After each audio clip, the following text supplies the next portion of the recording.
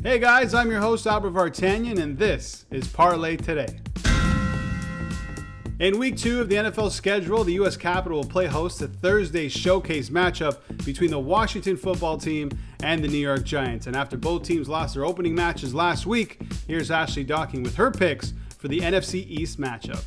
A little while ago, Miss Tina Turner reminded us that we like things nice and easy sometimes, and I don't know about you, but I could certainly go for some precedented times these days. However, Thursday night football between the Giants and the Washington football team seems like it's shaping up to be a slog.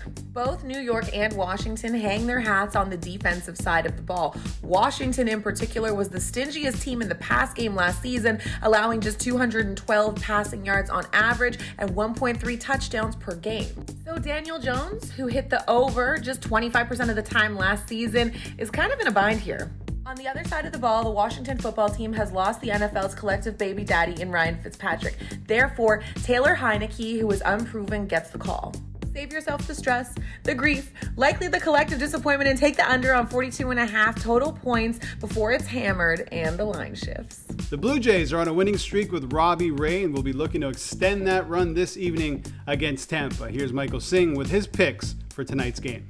The Toronto Blue Jays haven't dropped 2 games in a row since August 26, and expect them to keep that streak alive on Wednesday in a rubber match with the Tampa Bay Rays. Toronto will try and wrap up this 3-game set with Tampa with a win by sending ace and Cy Young candidate Robbie Ray to the mound. He leads the American League with a 2.70 ERA and ranks second in strikeouts with 220. And after an uncharacteristic outing against the Baltimore Orioles last time out, expect Robbie Ray to bounce back in a big way. Tampa managed to shut out the Jays for the first time in almost 2 months last night, but with a 5.32 ERA over their last 10 games, plus starting pitcher tonight Michael Wacha sporting a 5.37 ERA of his own, I'd honestly be surprised if they managed to do so again. So here are my picks. Take Robbie Ray to record more than 7.5 strikeouts at -120, take Robbie Ray to record the win at +120, and take Bo Bichette to score at least 1 run at +100. The Cincinnati Reds and the Pittsburgh Pirates face off tonight, still very much in the hunt for the playoffs. Can the Reds, though, bounce back after yesterday's unexpected loss against Pittsburgh? Here's Tassila Tahir with her picks for tonight's game. Last night, the Cincinnati Reds learned the hard way that no game is a gimme.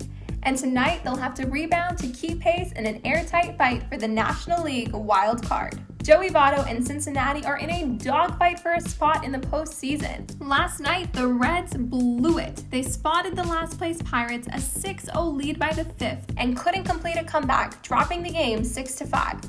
But the offense wasn't the problem for the Reds. They had a late-game homer from Nick Castellanos, and Tucker Barnhart had 2 RBIs. Dylan Peters continued his solid season, allowing no runs over his 5 innings of work to secure the Pirates' win. It's safe to say the season may rely on the Reds beating Pittsburgh this week, much like it did in 2013 when the Pirates beat Cincinnati in the NL wildcard game. But it would be a surprise to see the Reds drop 2 in a row to Pittsburgh and their 53-91 record. Cincinnati is a safe bet tonight as they look to qualify for their second playoff in as many years. Here are my picks.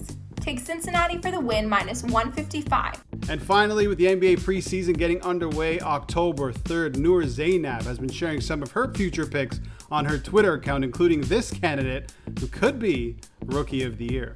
It's time for another edition of NBA Future Picks with moi, and let's tackle NBA Defensive Player of the Year. And my super early prediction for Defensive Player of the Year is Giannis.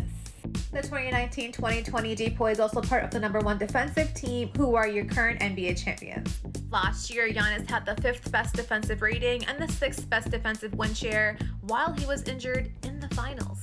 Though some might be inclined to pick Ben Simmons or Rudy, the Simmons and Philly saga is too unstable for my liking.